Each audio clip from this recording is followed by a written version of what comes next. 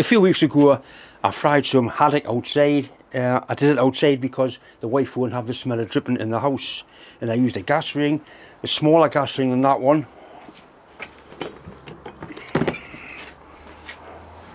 That one there, and I simply couldn't get enough heat up, it wouldn't do the job. So I was at a steam rally last weekend and I bought this one. It's really old, there's bits of it missing. Be designed to be run on town gas, coal gas. I'm going to pull the jet out and show you what I've done to modify it to try and make it run on propane. It's got an air hole there, and it's got a little valve to shut the air off. So all I did, I took the jet out and I drilled that and tapped it 6mm so I can put in MIG jets. I've tried a 0.6 or 0.8, that's a 1mm MIG jet, and I think it'll burn quite well with that.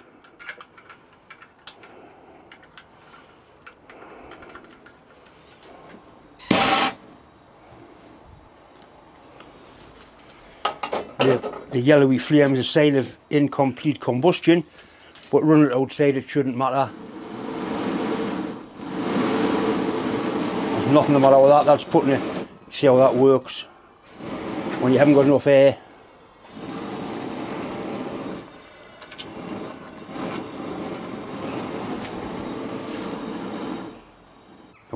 I have got a job here to do. I've got to solder these two pieces of bronze together. I'll solder them together like that, soft solder, and then these go into a lathe and they're machined into mechanical steel.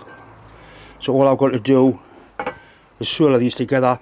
I'll use this to preheat them. That one there, then we'll lift that one up on top of there, and that should be quite nice. This is going to make a big difference to warming it up, save using quite as much oxygen on the propane torch. I'll get my flux ready and we'll have it soldered.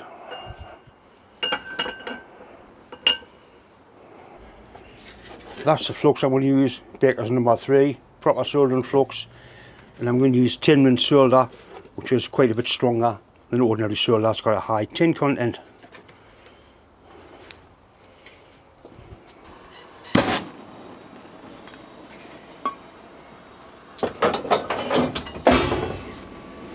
So I'll let this put some general heat in, and I have got an oxypropane brazing torch just to get the local heat where I need it.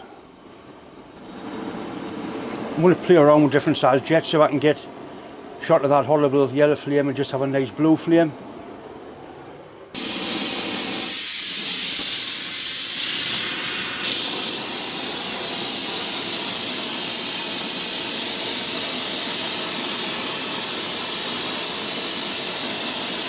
Things have got to be clean with solder, really clean.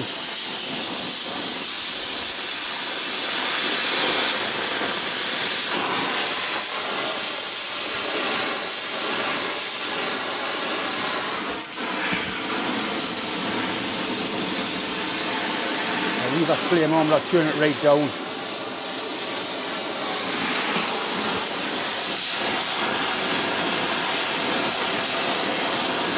The idea is to get a coat of solder on each part, pour tin in it.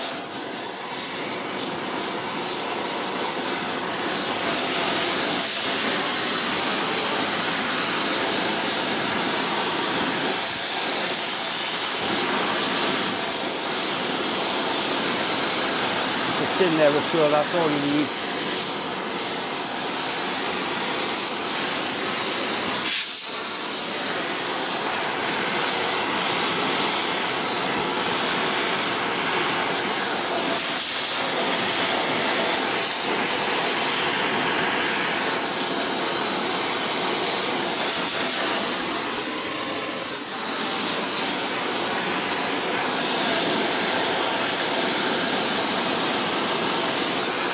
Right, that's pretty good. Now we're going to put them together.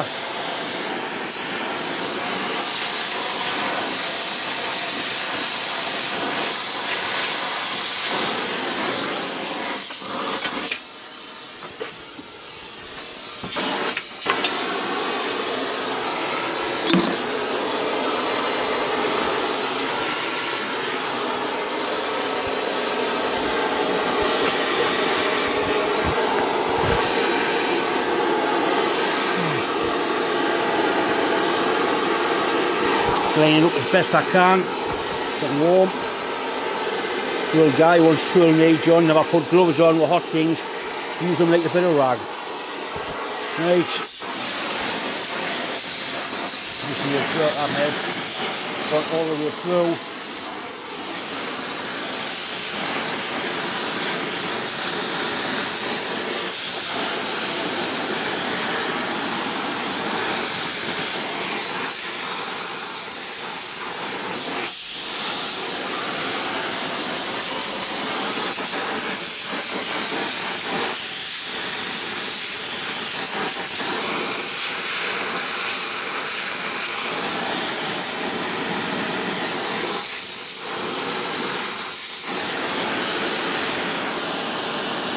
So the solder is melting from the heat of the job, which means it's definitely hot enough.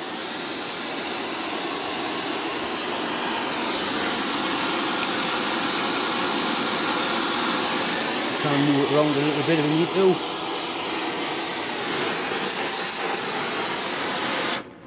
to. Right, happy with that. Very happy.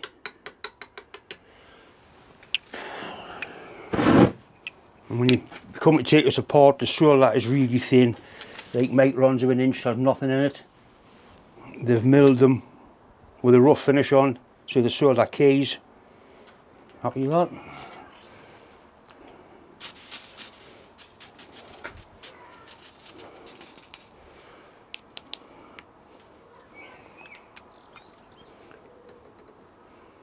Take quite a while to cool down. Quite a big chunk of bronze.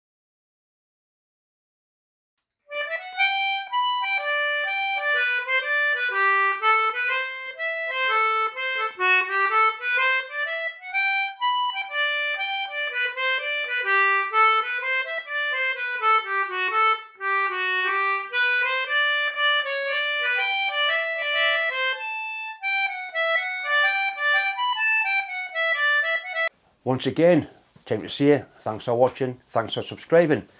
Also a massive thanks once again for all the well wishes, kind words and support that have come in over the last 2 or 3 months. They really have helped me get over my sort of problems. I'm not over them yet, but I'm very, very nearly back to the way I was. You've nearly got old John back. Thank goodness. Anyway, thanks for watching.